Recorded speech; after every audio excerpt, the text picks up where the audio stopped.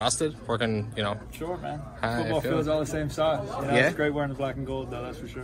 Yeah. What about throwing Mitch, Kenny, those guys? Comfortable? Fantastic. Oh, yeah. Those guys can spin it. I didn't get tendered and got a chance to come play for Mike Tomlin, and I jumped at that. So that's how I got here. What'd you know about him? He's one of the best coaches in the game.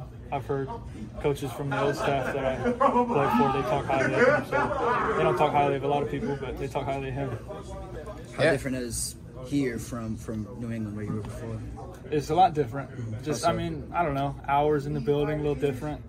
But at the end of the day, they preach the same things: good football, good running, good tackling, catching, all the fundamentals of the game, and that's pretty easy transition.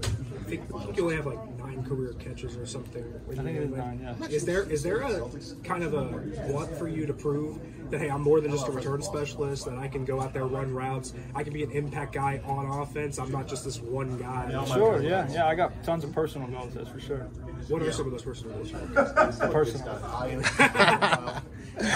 You're just thinking about them right now. Sure, yeah. Gotta be. There's been guys that have come in and out of Pittsburgh that have made the team based off their kicks.